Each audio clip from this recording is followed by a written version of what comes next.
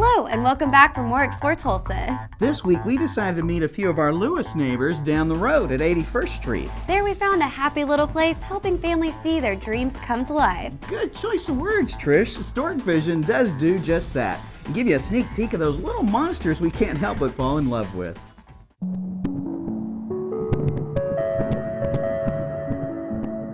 I grew up in Tahlequah, actually, and my husband grew up in Owasso, so we're kind of from this area. It's good to be back in this area. I got my bachelor's at OSU, and then I went to ultrasound school here in Tulsa, and I worked as an ultrasound tech or as a sonographer for 4 years in the hospital atmosphere.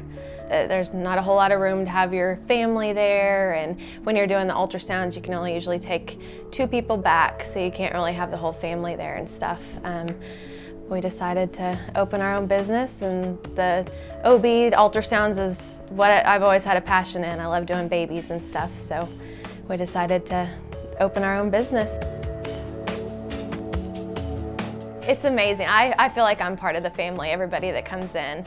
And the big groups are a lot of fun for me. I just feel like I kind of fit in and I'm part of their family and stuff. But I'd say the ones that really have a feeling that it's a boy or girl, like everybody thinks, oh, it's definitely a boy, and then I shock them and it's a girl, and everybody's just kind of mouth open. Complete shock. Those are always fun. I am almost 28 weeks, due April 29th with our first son.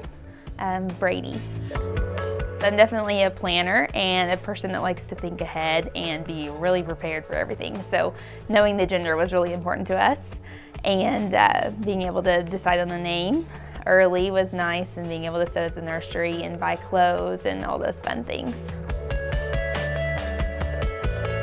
When you see them for like a gender check, they're still pretty small. So you see the hands wiggling, but you can start to see an outline and a shape, and as they get a little older and a little bigger, you start to see facial characteristics, and you see maybe a broad forehead or ears that look like Aunt Mary's or something like that, and that's kind of fun.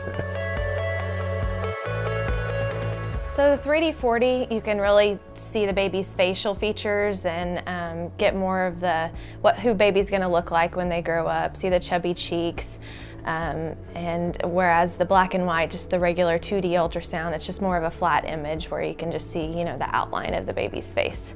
So everybody wants to get that sneak peek of the baby before they arrive, so it's very, very popular right now. The technology, it's amazing. I mean, just seeing your baby in I think it's a really good bonding experience for especially the dads, because they can't feel all those little jabs and kicks and stuff. It was very different back then. We took wild guesses as to what the gender might be, and they were always saying that if it was a little bit faster heartbeat, it was probably a girl. I have 2 daughters, and both of them had fast heartbeats, so that was a pretty good guess, but that's all we knew. And we didn't know until the baby came whether it was going to look like Uncle Harry or who it might look like. You know, a lot of people think that the baby will look like an alien on the 3D 4D.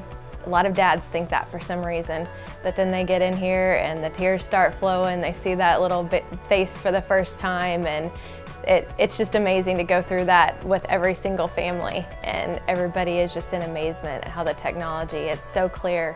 And you know, we get people that send pictures after baby's born so we can do the comparison, and it's absolutely amazing how much the 3D pictures look like the baby's being born. It'll bring tears to your eyes. First time you see a grandchild, it will definitely get your attention, and it's very emotional, a lot of fun.